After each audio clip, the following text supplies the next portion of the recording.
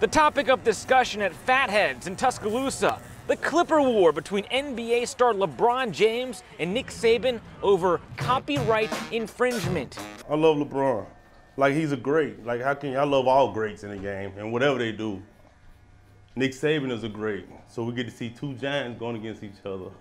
LeBron claims that Alabama's Shop Talk web series is a little too similar to his own series called Uninterrupted, where athletes have casual conversations in a barbershop. There's been at least 20 barbershop type things I've seen on TV. I didn't know anybody owned that. I didn't even know he had one. I'll be damned if I allow someone to use our platform. So basically, LeBron James thinks he has the market legally cornered on producing entertainment of people talking in a barbershop, which technically is what we're doing right now on TV.